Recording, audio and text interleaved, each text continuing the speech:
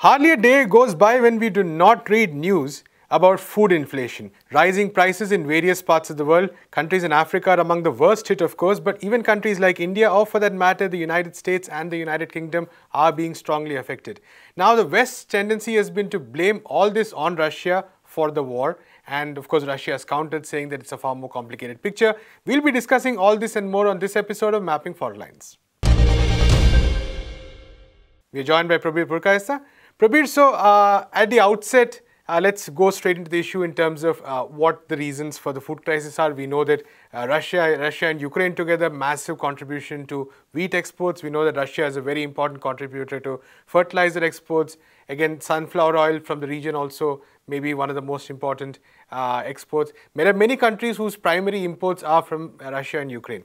Now, the Western countries are saying that this is all because Russia started the war, it's blocked everything, it's a single reason for the food crisis. But is this really the truth? Could you just maybe take us to these narratives? You know, there are 2 or 3 elements to this price rise that we are talking about. One is, of course, the sheer availability of food grains. If the food grains do not come into the market, the price is going to rise. The rich countries can still buy, even if they have a food inflation in their home countries, like the European Union, United Kingdom. But at the same time, their ability to then buy at a higher price is more than that of the poor countries. So that's one element of it, which is we are seeing that there is less food in the market or food grains in the market, and therefore we are seeing a price rise. And that price rise, of course, is affecting countries completely in a different way, depending on their purchasing power. And what you've talked about, particularly for Africa and West Asia, the other part of it is they're highly dependent on Russian and Ukrainian wheat, particularly Russian wheat. And therefore if the wheat doesn't come into the market or it's not accessible to them, they're going to see a problem of how to feed their people. So that is one part of it. Of course, there's a larger picture, which I'm not going into, the structural imbalance where people have shifted more to export crops than food grains. And This is what has happened under the IMF, World Bank policies for quite some time. I'm not getting into that at the moment, just looking at what the immediate causes are. The argument that is being given is Russia is blockading Ukraine's wheat exports. And the key issue here is Odessa. Now, the other part of the story, which you don't get to hear from the Western media reports, is that Ukraine has mined the port, Odessa port, so the Russian Navy cannot approach Odessa from the sea. Now, if it is mined, and there are about 50, 60 ships already stuck in the Odessa port, which cannot leave, it is not because there is a naval blockade, but there are also mines. So the question is, how do you negotiate export from Ukraine using the Odessa port? Any other form of exports using rail or using, for instance, trucks, the quantities are too huge for it to be moved from Ukraine and to other countries. And there's an additional problem. If they're moved by rail, then the rail lines in Ukraine can reach the port, provided they go via Belarus without changing or unloading the wheat and again loading another train, because of the railway gauges in Western Europe or in some parts of Eastern Europe like Poland are different from that is being used in Ukraine. And the only access they have then is through Estonia, I think, but it is through Belarus, which is also something which is at war with Ukraine. So given this, that it is not, there doesn't seem to be any other solution but to allow exports from Ukraine via Odessa. And Ukraine has to agree, therefore, to demine the harbor. And this is something Turkey has proposed to be the middle guy in that sense, talk it over with both and see whether Russia agrees, which it has, and whether Ukraine will agree. Ukraine has said, no, we're not agreeing, because if you demine, then of course Russian Navy can come in again, and we don't trust it. So that is the deadlock over Ukrainian exports. It's not so much of a Russian blockade as the US would claim, but they will say the cause is the war, that's all. And then if the cause is the war, Russia will turn around and say the cause is the NATO expansion. And we get into what would be the infinite regress of who caused what. But the proximate cause, the immediate cause, is that Ukraine is not allowing the export of Ukrainian wheat. And therefore, that is one of the problems that we are facing. The second, of course, is Russia. Russia, as you have said, is in fact a bigger exporter of wheat than Ukraine is. And it's one of the bigger suppliers in the region that we are talking about, which is West Asia and North Africa particularly. Here, the problem that is there is the Russian ships are being sanctioned. They say, we have not sanctioned wheat. Yes, that is correct. They have not sanctioned wheat, but they have sanctioned essentially export through Russian ships, no insurance. And if you don't get insurance, you can't export, your ships can't go anywhere. And they've also barred access to a number of ports for Russian ships. So other ships cannot be used because they need essentially the banking channels, the ability to transact business. The Western or a large number of international shipping companies would need access to Russian bank transactions, which because of the SWIFT ban and various bans on the Russian banks, that is going to be difficult. So you have the financial sanctions and the insurance sanctions, which are a part of the sixth tranche now, hitting Russia and therefore also hitting its exports of wheat. Now, Russia is not that dependent on income from wheat exports because, after all, European Union is still forced to buy gas and oil from Russia. Right. Given that as a scenario, and this is going to continue, the oil sanctions are only going to hit after 6 months. They don't have an immediate problem. In fact, they're making more money from exports today than they were earlier. It's about $6 to $10 billion is their additional income from exports per month at the moment. So they're not feeling a pinch on that. But the problem is that wheat, how does it go to other countries? And where are the ships? Where is the insurance? And how does Russia then negotiate new insurance to cover the risks of war, which it could be argued is? And how do the other ports, countries now negotiate the transaction of wheat? That's the main issue. And unfortunately on that, the blanket assertions, what you get is really blanket assertions from the West. No, Russia is the culprit. All of it is Russia's fault, and no attempt to address the questions with the African Union has raised.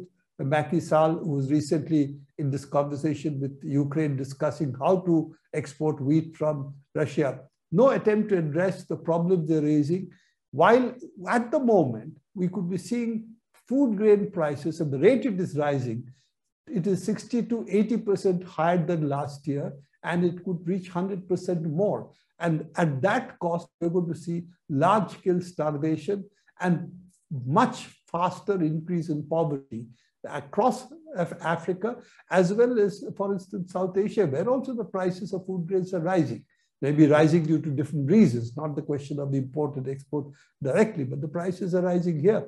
We have an 8% per month food inflation right now in the country. So all of this is really playing out in a way that's going to see a huge increase in starvation, malnutrition, and particularly affecting the most vulnerable, the children, the women, all over the world, particularly in Africa and large parts of West Asia, as well as other parts of the world.